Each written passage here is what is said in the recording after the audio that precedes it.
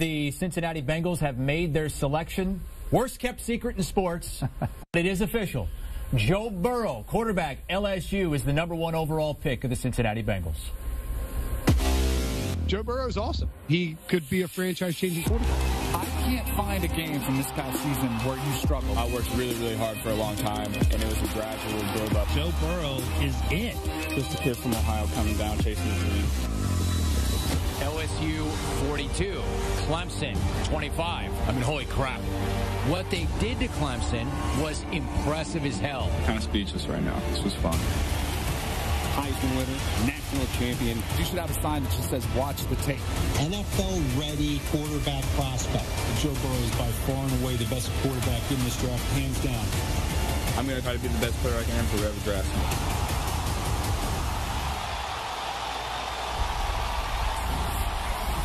Joe Burrow goes #1 overall to the Cincinnati Bengals. You heard him when he accepted his Heisman Trophy. Just a kid from Ohio. Yeah.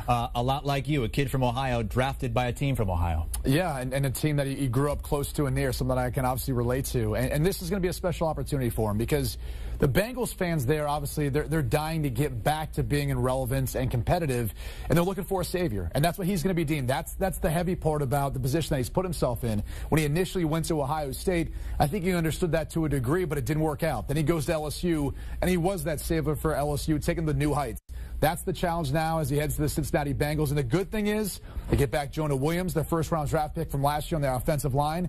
The protection should be better. If A.J. Green comes back and is healthy, with John Ross, Tyler Boyd, Joe Mixon at running back, Drew Sample at tight end, he could have some weapons to throw to, too. And this team all of a sudden could be going from 2-14 to be potentially in playoff contention. So this is a great pick by the Cincinnati Bengals, a no-brainer, really. Of course, right now we don't know what's going to happen with Andy Dalton. Knowing that, what can we say about when we should expect to see Joe Burrow? I mean, is he the guy from day one, no matter what? They've spent actually the past month or so, from someone I talked to within the organization, each week going over some concepts and things that basically were introducing the playbook to him. And so Joe Burrow is going to be very, very familiar with it. I think because of the condensed offseason, it's going to be his job right away.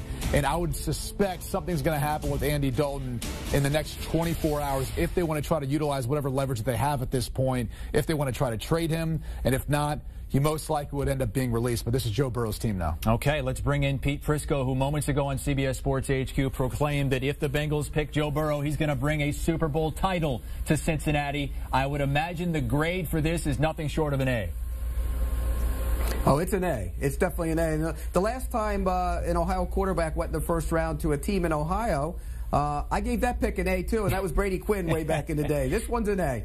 I love this pick, by the way. I just think it's everything that the Bengals need to bring some stability and some success to the organization. And Brady mentioned all of that. Everything around this pick. And, you know, Brady, you mentioned the offense, but defensively, they have a really good down four now. You know, they added DJ Reader to that front, and with Hubbard and Dunlop and Geno Atkins, they can get after the quarterback. I love where this team is headed. The Bengals have been a laughingstock for a long time. People ought to stop laughing at them now.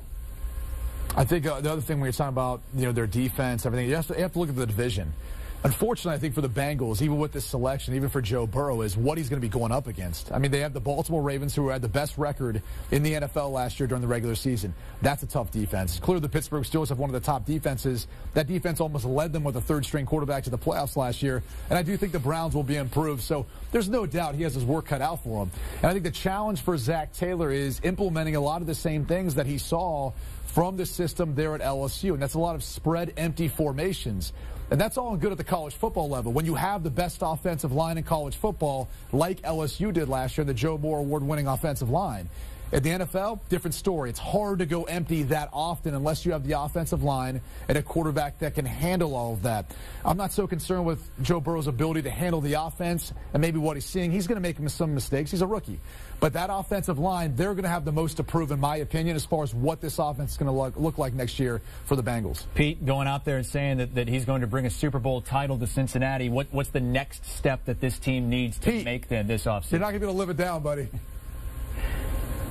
Well, I know, but when they win it, then everybody will say how right I was. Look, I put my neck out there all the time, and sometimes you win, sometimes you lose. I just think this is a winner. I love where this organization is headed. You mentioned the offensive line, Brady. They like some of the younger players. I talked to Zach Taylor at the Combine about, like, Michael Jordan, a young guard who played last year. They like him. The center, Hopkins, did a good job last year. They're moving in the right direction on the offensive line. They missed some picks. Billy Price hasn't worked out, but I do think that the group on offense is good enough around them, and I'm a big believer in Zach Taylor as an offensive coach. I like where they're heading. Joe Burrow goes #1 to the Cincinnati Bengals. It's Pete Prisco giving that grade an A, giving the Bengals an A grade as he's grading every pick here in the first round tonight. Joe Burrow overall rank was #2, just behind Chase Young, who many expect to go #2 to the Washington Redskins. For more on Joe Burrow's fantasy future in Cincinnati, we send it over to Amanda Guerra.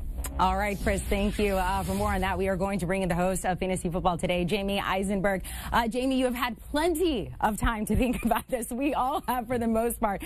So let's talk about Joe Burrow going to the Bengals when it comes to fantasy. I know you have said that he has the potential to be a top 10 fantasy quarterback annually, but I want to look at this upcoming season. How successful can he be? He could be very successful, Amanda. We saw last year. It doesn't have to be a week 1 starter and carrying your fantasy team throughout the whole season.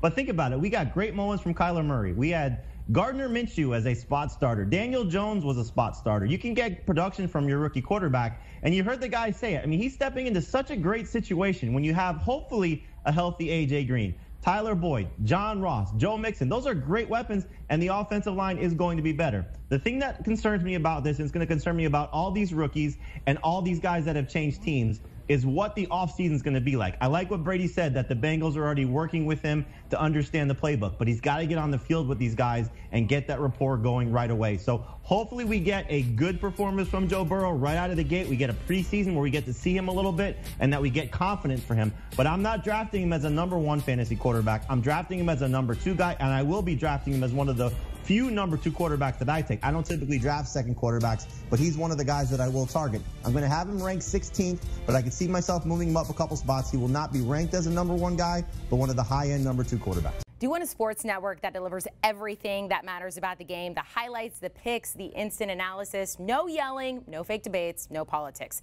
Hit the subscribe button and never miss a moment.